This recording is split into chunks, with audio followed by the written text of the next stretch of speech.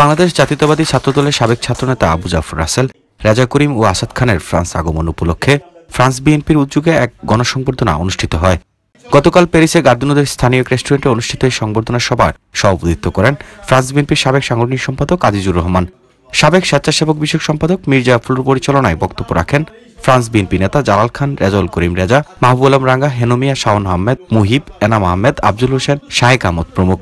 এ সময় বক্তারা বলেন, বর্তমান স্বৈরাচারী সরকারের নির্যাতনের শিকার হয়ে নিজ মাতৃভূমি ছেড়ে হাজার মাইল দূরে অনেক নেতাকর্মী অবস্থান করছেন। সকলকে ঐক্যবদ্ধ করে কঠোর আন্দোলনের মাধ্যমে এই সরকারকে ক্ষমতা ছাড়তে বাধ্য করা হবে।